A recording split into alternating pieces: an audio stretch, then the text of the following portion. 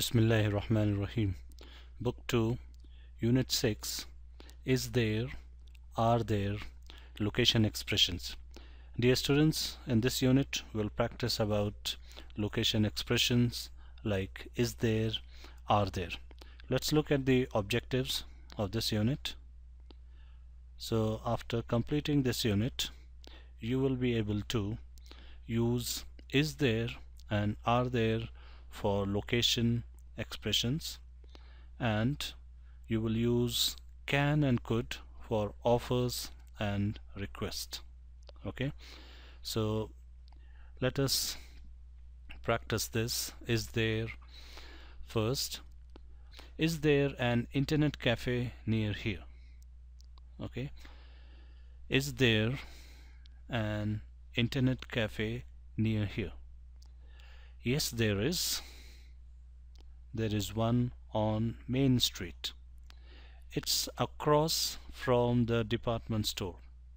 Okay, so if there is one, okay, you will say yes, there is one on the Main Street, and you will tell where. Okay, where it is, you will say it's across. Okay, across means on the other side. It's across from the department store. But if there is no, you will say no, there isn't. Okay, no, there isn't one. Okay, so is there, we use it for singular. Okay, is there an, okay, just remember an, it donates one. Okay, we use an before vowel sound. Okay, so is there an internet cafe near here? Okay, yes, there is. There is one on Main Street, and where it is, it's across. Okay, it's across from the department store. That means from the other, on the other side of the department store. And if there is no internet cafe, though, you will say no, there isn't. Now let's practice about there are. Are there any cash machines near here? Okay, are there any cash machines near here? Yes, there are. There are some outside the bank. Okay, yes, there is one over there. Okay, cash machine means just like ATM. Okay, so are there any cash machines near here? So for plurals, you can see cash machines.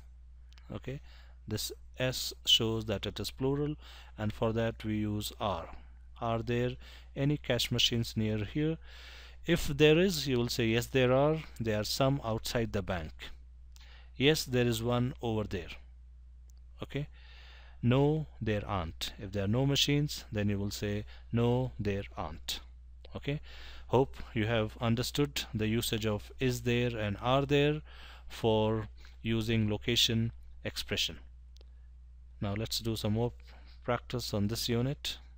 Okay, now we will practice about can and could for offers and request. Okay, so like for offers, we can say offer means if you want to help someone. Okay, if you want to help someone means that is offer, you are offering help. So can I help you? Okay, or what can I do, or what can I do for you, or how can I help you? Okay, so in these three different sentences, each has got different meaning. Can I help you? Okay, that means you are offering your help. Can I help you? Or in another way, you can say what can I do for you? Okay, or how can I help you? Request, that means if you need help. Okay, request means you need help. So can you help me? Okay, can you tell me where's the bus stop? Okay, and could you give me directions? Okay, now what's the difference between can and could? Okay, can is more, could is more polite. It's more polite than can.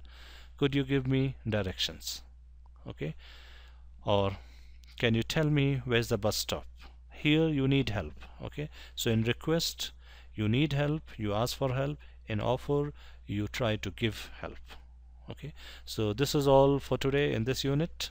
Hope you have enjoyed your grammar class. Have a nice day. See you in the next class.